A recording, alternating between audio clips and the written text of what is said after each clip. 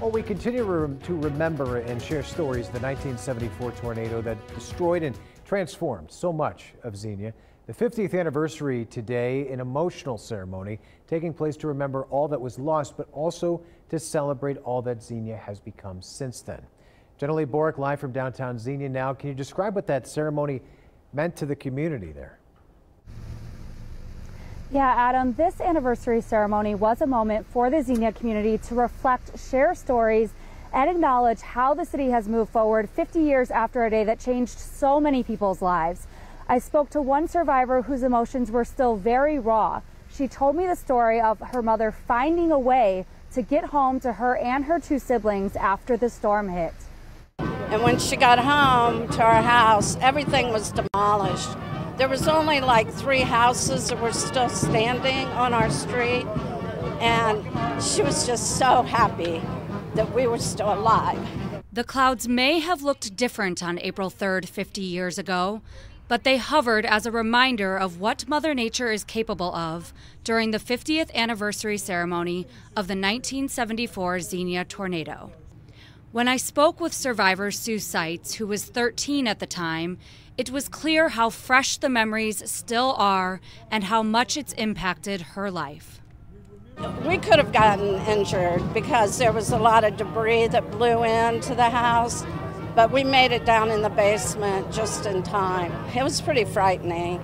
It still is very frightening to me anytime there's a storm or anything. The city took time today to honor the lives and everything else that was lost that day. But the ceremony was also a time for people to reflect and share their stories, to acknowledge how this one moment in time changed everything. Many officials who spoke had memories from that day or shared stories passed down from family members. Well, 50 years ago, it's hard to believe. I was right over there when it hit, and we were fortunate. We lost the roof, but no one was hurt. It's an emotional story. One, my dad is no longer with us, so it's just a memory. I was not born yet, so it's something that my mom talks about, and it was a very important memory for her to share as she is reflected on this day. As much as it was a day to mourn the people who were lost in the tornado and those who have passed away since, it was also a day for people to heal even further and share hope with each other.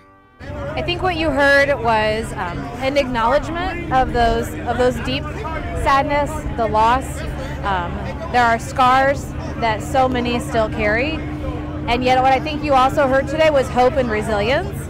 Xenia has come a long way in these 50 years, and one feeling people celebrated was the future Xenia can still have for years to come.